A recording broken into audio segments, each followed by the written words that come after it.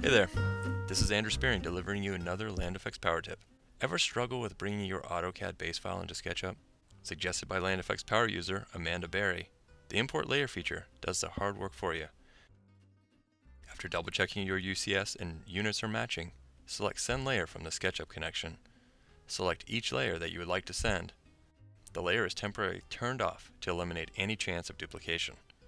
Once in Sketchup, verify that you have the correct project selected, then start importing layers one by one. The lines import as an edge, so be sure your lines are closed in AutoCAD. When closed, surfaces will be created so you can start pulling up your vertical elements.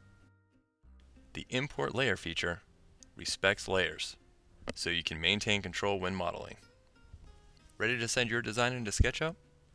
Try the Import Layer feature so you can start modeling more quickly. You may think it's magic, it's really Land Effects. This is another power tip brought to you by your friends at the Land Effects Labs. We're here to make your workflow more efficient so you can spend less time documenting and more time modeling.